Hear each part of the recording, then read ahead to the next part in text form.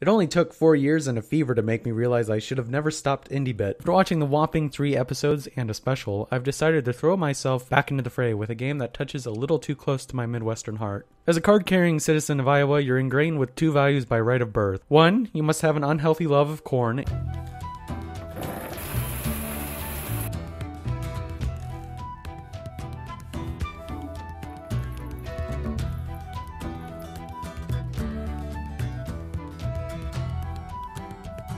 And 2, you must have a healthy fear of cornfields. One of our state's favorite pastimes is creating intricate designs for people to lose themselves and possibly die in corn mazes, which is what brings me to the comedy indie game Maize.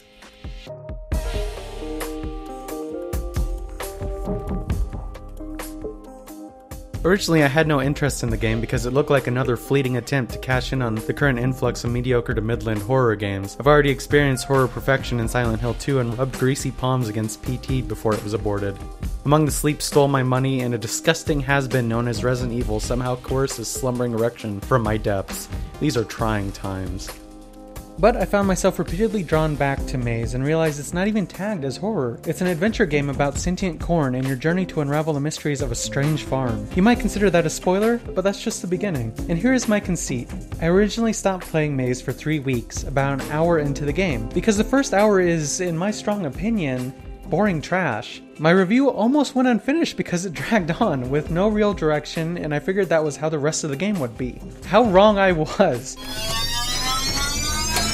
I apologize for believing there was no character to the game. I apologize for assuming its humor was contrived and dull. The agony of simple puzzles and apparently lazy design early on deceived me into a false sense of mediocrity. Maize is a game of repetition. The simple puzzles early on lay the foundation for solving more elaborate problems. While repeating the same jokes over the course of 3 hours can easily backfire, more often than not I found the continuation of a running joke to be the strongest point of the comedy.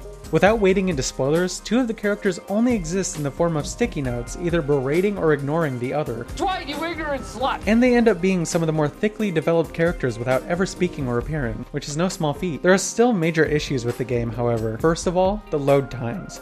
I'm not sure if it's trying to load the entirety of the world, but it felt like it. Luckily, these massive time sinks only occur at the beginning of Maize, and right at its climax, which shattered all of the tension and intrigue the story had built. At times I felt like the game couldn't hold my hand tighter, then I'd be all alone with no guidance whatsoever. That being said, for such an oddball premise, the story still managed to surprise and amaze me. By the end, I had thoroughly enjoyed the experience. If I had to give Maize a score, it'd probably be 82 out of 100 pennies. But I do believe this is a hit or miss title. You'll either fall in love with its campiness or roll your eyes into oblivion. Maize was developed by Finish Line Games and is currently available on Humble Store, Steam, and GOG for $20. Hi, my name's Michael and I am the voice in this video. I just wanted to stop in, scare you with my face again, and say to the very few amount of people who stay subscribed to me after 4 years and countless amounts of stupid videos I made for my friends, for some reason you're still here, whether you're completely inactive or you're hoping that eventually one day I will realize the potential of this channel and start making quality content again. Well, you're in luck because here I am, and I just want to say thank you so much for the people who are watching this after 4 years of me disappearing, and to the new people who are seeing this, thank you so much. Make sure to spread the word, share it, subscribe, like, all the shit that everyone always bothers you on YouTube about. I would greatly appreciate it, probably more than the people with millions of subscribers, because I just woke up from a cryogenic sleep and I am in desperate need of catching up. What else? There was something else that I needed to say. I'm gonna remember it the moment I hit stop. I need to feed my dog pills. You can also follow me on social media. Right now, I'm only focused on Twitter, barely. You can find me at Outer Halls, OUTERHALLS. It'll be down at the bottom of the screen or somewhere. You can also find my other channel on YouTube, which is just starting out, also called Outer Halls. Thank you again. I know I've said it a million times, but thank you, thank you, thank you, thank you.